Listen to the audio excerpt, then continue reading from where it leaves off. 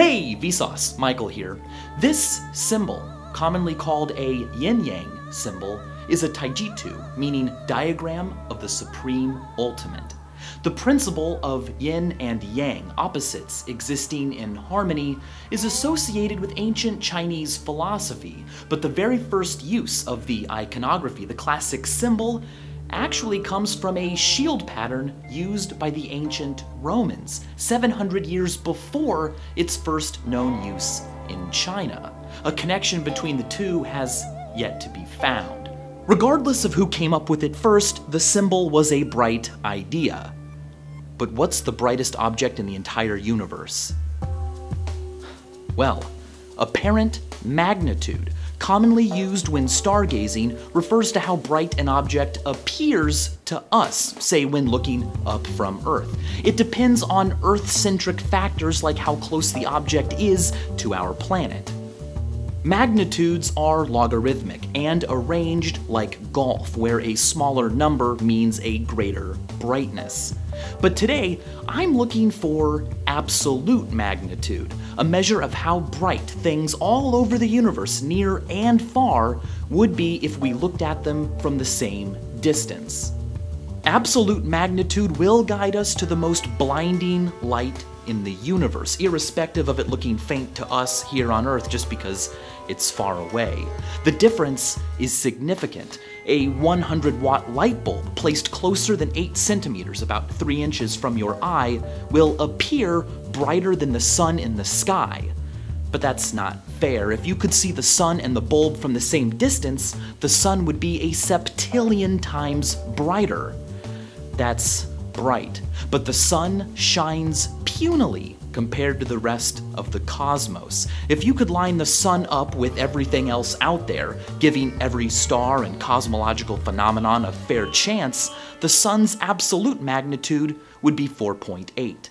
Not bad, but check out R136A1. This nuclear-fueled beast isn't the biggest star in terms of volume, but it's 256 times more massive than our sun. It's the most massive star ever found, and it's also the brightest. Remember that lower absolute magnitudes are brighter. R136A1 isn't 4.8 like our sun. It is negative 12.6, which means it is 8.7 million times brighter than our own sun. But R136A1 isn't the brightest thing out there. When a giant star dies, it explodes violently in what is known as a supernova or hypernova. As I mentioned in my video, How Hot Can It Get?, supernovas can eject terrifying flashes of radiation known as gamma ray bursts, arguably the brightest electromagnetic events in the universe. A typical gamma ray burst releases as much energy in a few seconds as our sun will release altogether in its entire 10 billion year lifetime. If WR104, a gamma-ray burst future candidate, directly struck Earth with such a beam for only 10 seconds, astronomers predict it could deplete 25% of our ozone layer and lead to mass extinction and starvation. The largest thermonuclear bomb ever detonated didn't do anything close to that, and it was exploded right here in our atmosphere. Whereas WR104 is 8,000 light years away. You can't even see it with your naked eye or a pair of binoculars.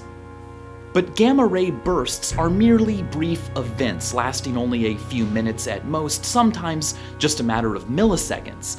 If you want the brightest, sustained thing, you'll paradoxically have to look at the darkest thing: black holes.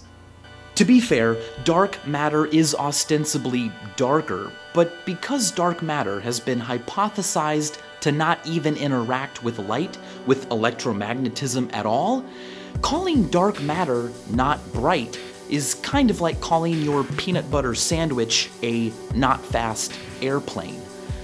It's not really even the same category. Black holes, however, do interact with light, reflecting so little, well, they don't let any escape, at least not in a form resembling the way it came in. That's dark.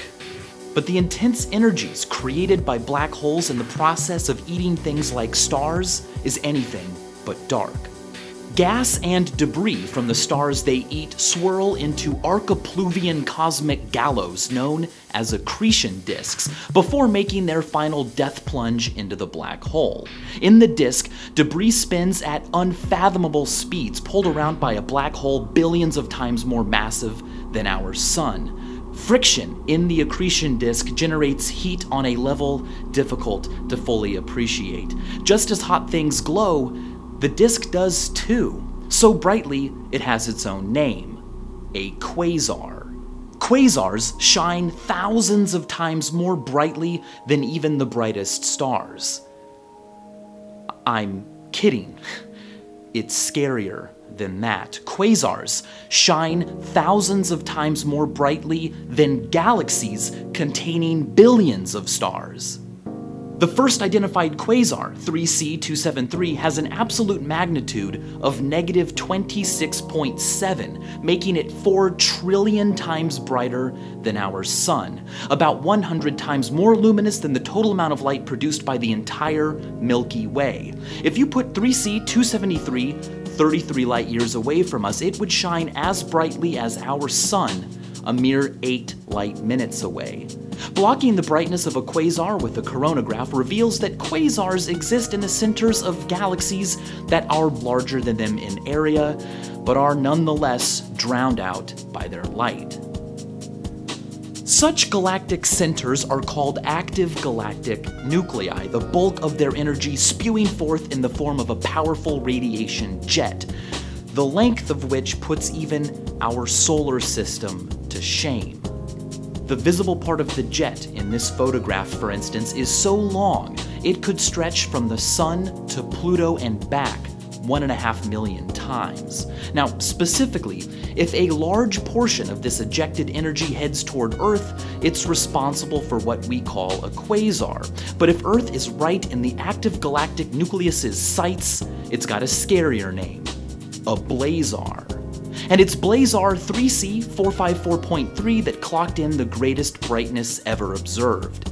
At historically high levels of activity, it registered an absolute magnitude of -31.4. To put the brightness of quasars in yet another perspective, take a look at the 100,000th picture snapped by the Hubble telescope. This is a star a few hundred light years away, and this thing looks just about as bright, but it is a quasar 9 billion light years away. Why are quasars so far away? Well, a quasar is not forever. They are billions of light years away, which means the light we receive from them, the pictures we take of them, are pictures of things happening billions of years ago. They represent a phenomenon more common early in the universe's history, when monster black holes hadn't eaten all the stars around them to fuel their accretion disks, and before those holes became too fat to be active. Neil deGrasse Tyson points out that in order to remain a quasar producer, a black hole must consume about 10 stars a year. Many consume more than 1,000 stars a year, 600 Earth's worth of matter every single minute. The more stars a black hole consumes, the larger its event horizon becomes, until eventually it no longer shreds stars apart to fuel an accretion disk. Instead, it just swallows them whole in one dimmer but still terrifying gulp. Quasars are some of the most ancient things in our universe. If you could teleport instantaneously to one right now, faster than light, it would most likely no longer be burning. What we see are just their ghosts, light that left when they were active, that traveled longer than they could live. But quasars can still be born. They can even be born right here, in fact. In my video, What Will We Miss?, I pointed out that the Andromeda Galaxy is headed our way. In 3 to 5 billion years, it will collide with our own galaxy, the Milky Way, and the collision could rearrange stars near the galaxy's central black holes to be consumed, reigniting a quasar right here in our galactic backyard. Funny enough, right now, very few of us even see Andromeda, even though all you need is your unaided eye. Light from our cities drowns out the night sky like a quasar drowns out its host galaxy. Artist Thierry Cohen mocked up what big cities would look like if all their lights were off and the sky above them could be seen fully. New York, Hong Kong, Shanghai, Tokyo, Los Angeles. It's beautiful and rare. In the 1990s, during a blackout in the city of Los Angeles, a number of residents actually called the police. They were afraid of mysterious glowing clouds hovering above the city. They were seeing our galaxy for the first time in their lives. At night, artificial lights allow us to see what's around us, but we lose what's above us. The brightest places have the darkest, emptiest skies. There's yin and yang again. A Taijitu has actually been lurking in this video the entire time. The brightest things in the universe, quasars, are caused by the darkest things in the universe, black holes. The process that unshackles the most light is caused by the thing that best imprisons it. And as always, thanks for watching.